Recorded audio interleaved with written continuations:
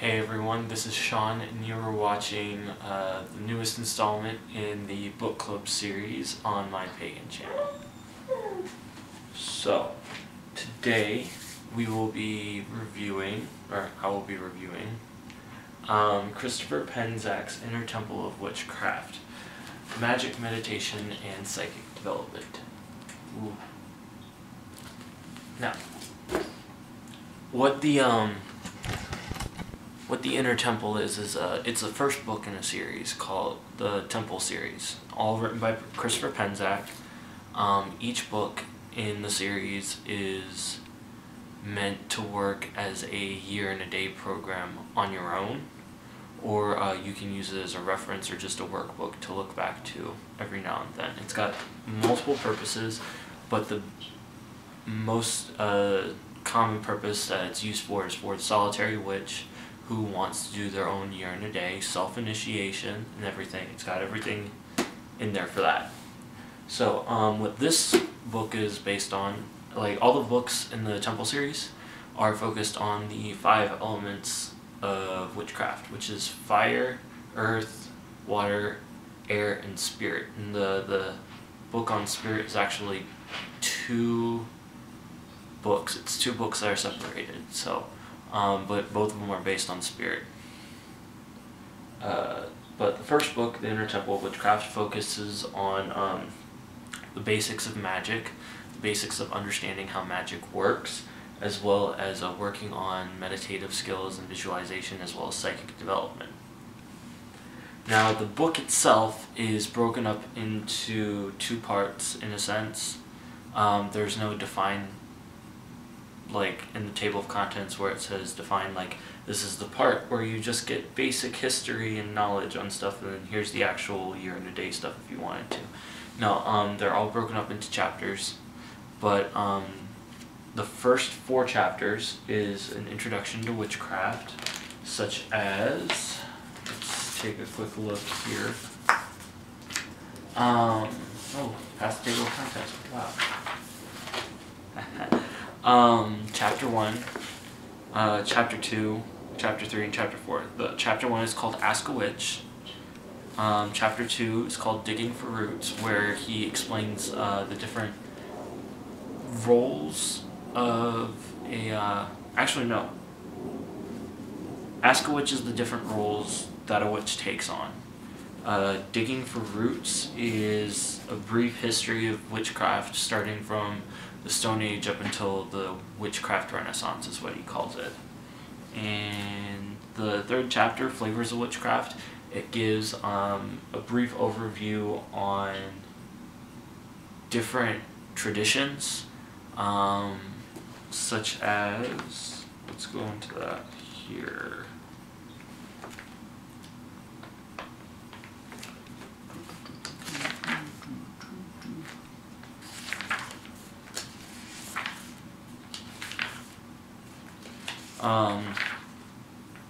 Alexandrian, Cabot, Celtic, Christian Wicca, Dianic, and so on and so forth. And that's on different types of Wicca, and then it goes into other magical traditions such as Asatru, Brujeria, Celtic Reconstructionist, Ceremonial, Chaos, Druidism, Egyptian, New Age, so on and so forth. And each section has like a little brief overview of who, in a sense, discovered it, if it had a specific leader who discovered that, as well as a brief idea of what the general practice is. Table of contents. Let's go back to the table of contents, because y'all know me, it's a make or break it. Table of contents is really easy to use. Obviously, you've got the table of contents where it talks about the chapters, but then it's got 2 different lists after that. A list of exercises in the book and a list of diagrams. The list of exercises are the different exercises that he has you do in the lesson portion, which is chapters 5 through 17. and it has a specific page on where it starts, as well as the name of the exercise. So if you're looking for a specific exercise, it makes it easier because you find the name, then you look over, and then you find the page number. Same thing for diagrams. You find the name of the diagram that you wanted, you look over to the right, and there it is. It's right there. So it makes it very easy to find. Now, on to the actual content. The way that the information is presented makes it seem like Christopher Penczak has a way of putting out topics that seem like that they'd be really complicated, and makes it easy to understand. He doesn't oversimplify it. He doesn't assume that you're not intelligent. He just assumes that you have not heard of this topic, which is what most writers would do whenever it comes to books like this. They assume that this person doesn't know about this topic. And so whenever he delves into a specific topic, if it's related to what the entire chapter is about, he delves into it extensively. I know the book doesn't look that thick, but it's chock full of good information, as well as the way that it's put out. It's put out in a way where it doesn't seem like you're stupid. He knows that you're the person reading that has some semblance of an intelligence, and he doesn't belittle you with the way that he writes. I know that there have been a few books in my past where I've been reading it and they assume you know everything, and that if you don't, then you're just stupid. No, Christopher Penczak is writing this in a way for beginners to understand and grasp the concepts and retain it, as well as the intermediate practitioners would be able to expand on the concepts they had already had in their mind about, as well as for the veterans to look back and be like, oh, this is new perspective on something that I practiced in the past. And it might bring them back into practicing something that they used to practice, but with a different perspective on it. So that's the reason why I personally like Christopher Penczak as an author. He understands the fact that the person reading this is intelligent, but he also writes it so that way you can grasp the entirety of whatever concept he's writing about, as well as the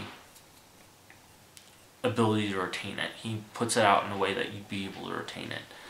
So it's a book, and this book is also a good book for laying the foundation for your practice. If you're just getting into it, you're not a part of a coven, or you don't have an open circle or a very broad, big community in your neighborhood, and you want to practice solitary, I would definitely suggest this book and the Temple series, because each book covers different topics extensively.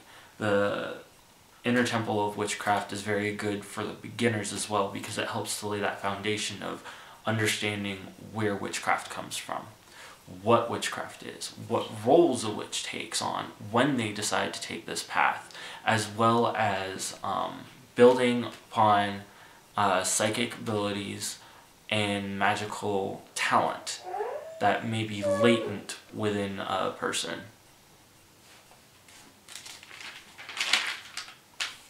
Now, I've been talking so much about like, oh, well, this and that, but let me just give you an example on how he talks about himself. First chapter actually is really, the introduction of the first chapter is explaining what he realized about the craft. He looks at it in 3 different perspectives. He looks at it in a way that it is a science, because there are certain things that you do, you experiment, there's correlations with everything, but it's also the way that he looks at it, it's an art, it's something that you perfect, as well as the fact that it's also a spiritual practice, and it helps you feel spiritually sound. So he explains each one of his views on different things. Actually rather heftily. But yeah, there's the science, the art, and the spirituality. And he explains how each bit has influenced himself in his practice. And then he moves on to the different roles, such as the healer, the walker, the weaver, and then it moves on into the next chapter, which is digging for roots, where he expands upon and explains some of the background and some of the history of witchcraft, starting from the Stone Age, moving all the way up to modern times. Yeah, the modern world. And then the next one is the flavors of witchcraft, which I already discussed, talking about the different practices and traditions. And then the fourth one, what was the fourth chapter?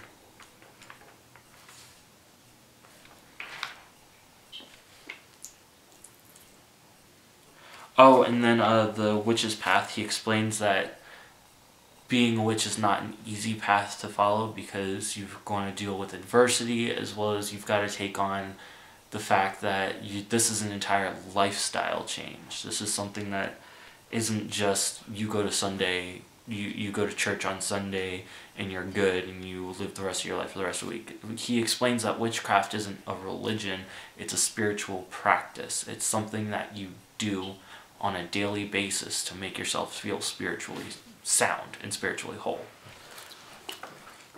On that note, and then he's got the different chapters, chapters 5 through 17. Chapter 1 focusing on the magical mindset. Chapter 2 works on meditation practices. 5 and 6. And then chapter 7 he moves on into the magic of science, explaining how science in itself can be considered a form of magic. Chapter 8, the science of magic, how science can be applied to magic. Chapter 9, the art of defense, learning how to defend yourself energetically. Chapter 10, which I'm going to go ahead and give a quick look at. Oh, that's chapter 9. Oh, 181.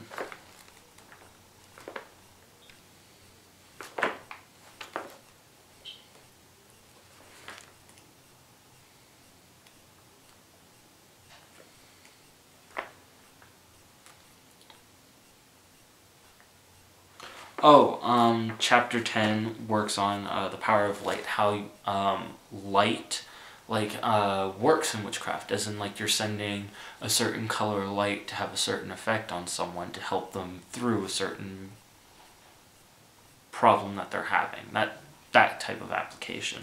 Chapter 11 works on energy anatomy. Chapter 12 is journey work. Chapter 13 spirit work. Chapter 14 goes into the inner temple, where I think you do a journey for yourself to find that inner temple in your mind. So a place of sanctuary and solitude for yourself, as well as kind of in my practice, I call it my home base. A place that you go when you journey to start your journey, or that the place that you go to journey to gain knowledge and to journey from out to the rest of the other world. Chapter 15 works on energetic and spiritual healing. Chapter 16 he calls Born Again, which I'm going to do a quick look on that one too. It's been a while since I've read this book, but I read through the whole book and it was just amazing.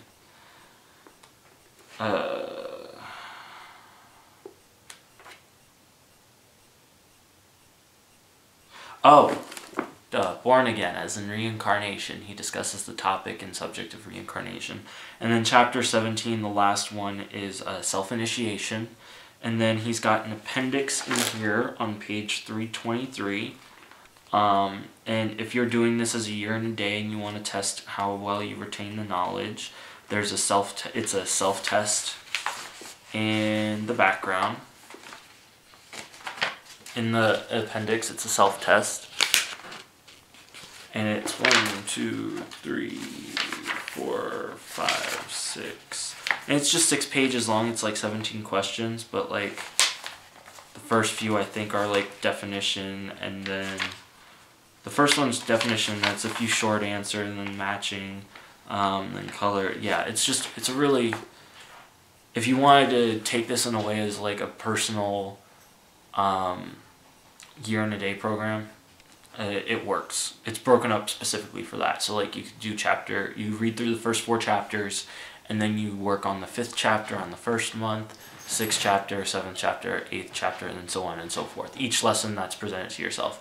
And then on the day of your last day of the year today, you do the self-initiation, and then afterwards, if you feel as if you want to take the self-test to test your knowledge and see how well you retain the information, you can do that. And that's another thing I like about this book. You can test yourself, or if you're going through a year and a day program with someone else, and both of you are doing it at the same time, you both can do the self-test and test each other on this and be like, okay, well, this is where you need to work on it. This is where you're strong in. This is where you need to work on based on self-test. But yeah, it's a really good book. And again, like I said, each chapter focuses on the subject for that chapter, and it doesn't deviate from that, but it also expands on different concepts that relate to the overall idea of the chapter, which makes it one of my more favorite books. Christopher Penczak is one of my more favorite authors. He's out of all the pagan authors that I really like, I really only have like 2 that I definitely would always look to, and that's Scott Cunningham, because he's put out so much information, so much knowledge, and so many books that like he's got something for everyone. And then Christopher Penczak, because of the way that he writes, the way that he communicates the information to you, the reader, as well as just the general fact that he is an amazing writer, as well as the fact that the information that he puts out is good. And he promotes constant growth, like looking at different sources to find this information for yourself. But he also provides great basis, and he's it's like he's your teacher through the book. He's the way that the voice from the book is, the way that the book speaks, in a sense, it's as if he's literally sitting there with you, talking to you, and giving you a lecture, but a lecture that you're not going to pass out in because it's actually something that you're interested in. But yeah, on a scale of 1 to 10, I would definitely rate this book a 10. This is one of a few books that I would rate as a 10, purely for the fact that the information is good, the writing style is good, it's easy to find the information, as well as it's just overall amazing, especially for beginners. So on that note, that concludes this book review on the Inner Temple of Witchcraft, Magic, Meditation, and Psychic Development by Christopher Penczak. I wish you all, whether it is morning, noon, or nights, many blessings, and I hope to see you all soon. Alright, blessed be.